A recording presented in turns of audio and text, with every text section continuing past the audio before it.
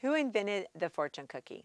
Well, this question has been one of contention over many, many years, and many a cookie has crumbled over that.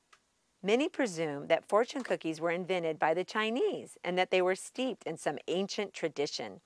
Well, what a surprise! The Chinese fortune cookie is not even Chinese. It actually originated in the good old USA, California to be exact. That we know for sure, but by whom, when, and in which city still remains under a cloud of confusion. The cookies are little known in mainland China or Taiwan. A fortune cookie is a crisp cookie made from flour, sugar, vanilla, and oil with a fortune wrapped inside.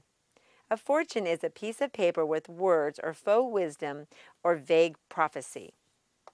Throughout the Western world, it is usually served with Chinese food in Chinese restaurants as a dessert. The message inside may also include a list of lucky numbers, used by some as lottery numbers, and a Chinese phrase with translation. Fortune cookies in their current form were first served in California by immigrants who based the cookie on a traditional Japanese cracker. So while we will never know the real beginning of the fortune cookie, we do know the first ones were made by chopsticks. And it was not until 1964 when Edward Louis of San Francisco's Lotus Fortune Cookie Company invented a machine to make the cookies. Today, it is rare not to finish a Chinese meal in America or Canada without the fortune cookie. Whether you actually eat it or not is not important. It's the fortune inside that matters.